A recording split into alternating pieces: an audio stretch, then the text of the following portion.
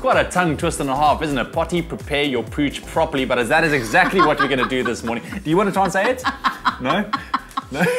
Okay, she's too scared. All right, Ansie's with us and we're talking about potty training your pooch properly, because it is one of the things I think people suffer the most when they get a new dog. I mean, especially if you have nice, expensive carpets at home and your doggy makes you a little prezzy on there. I mean, you don't want that. So I think the obvious question is, where do you even start? Well, first thing is to realize that when your puppy comes to you, the odds are that mom has already trained it not to pee in the bed area naturally. So that's an instinctual thing. Absolutely. So we want to make the most of that training already and pick up where she left off, essentially. Okay. So it's about careful management and watching your puppy like a hawk when you can. All right. Okay. So now we're going to tackle it from two sides. Okay. There's always other options. This is the ideal option. Sometimes homes don't lend themselves naturally to option A. Yes. So there is always an option B, but ideally. So all right. We have a situation where on the one hand, one side of the coin of the training, there's two sides, we have a safe area. So that is a training. That is our little... Bobby, okay. come.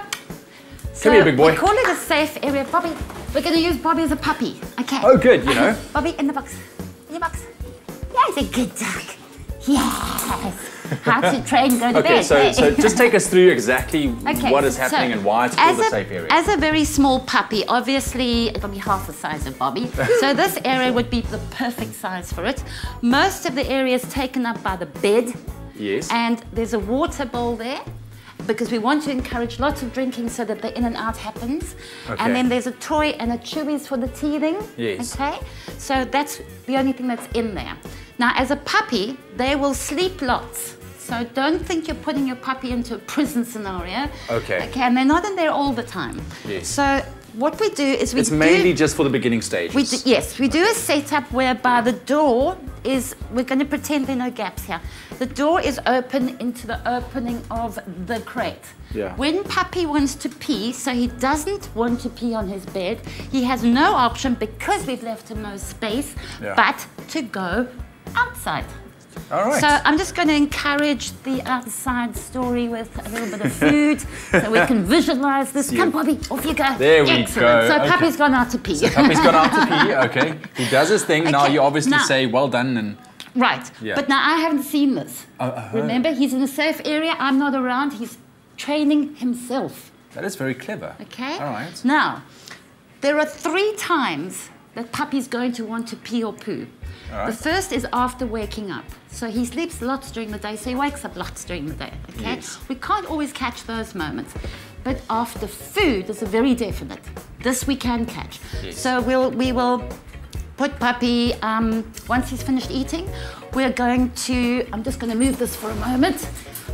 We're going to, so puppy's just finished eating, yay. We're going to grab a real yummy, yummy treat on our way out, and we're going to go out, we're going to stand by the grass, and we're going to wait for puppy to pee or poo. Don't talk to him, because if you distract him, you're going to be waiting forever. And then the minute the nanosecond he's just finished squatting, it's, yeah, good dog, throw a potty.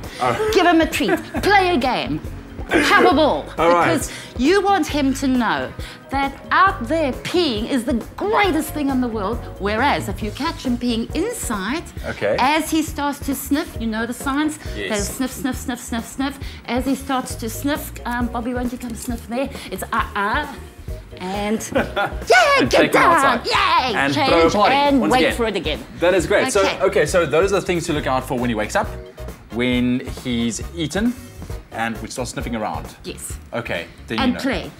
And after playing well, exactly. Unfortunately, we all play a bit too long for puppies. So what happens is they can't hold us anymore. They can't hold us anymore. And there's no time.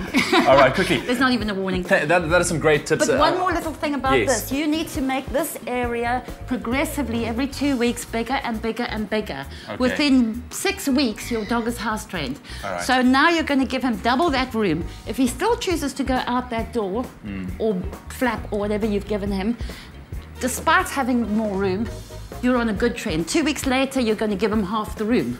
All right. 2 weeks later, the whole room. If he's still choosing to go out there, he's house trained. Brilliant. And that's a nice, effective way of house training yourself without you actually having to put in so much effort, which is great. Ansie, thank you so much. Remember, whenever your dog pees in the house as well, never ever shout, scream, or slap your dog. That is not going to happen. Counterproductive. It's not going to work, so I do it. Exactly. Ansie, thank you so much. We're going to be back after these. Katlejo's got nothing on Bob. Bobtail, SA's most loved dog food for strong South African dogs.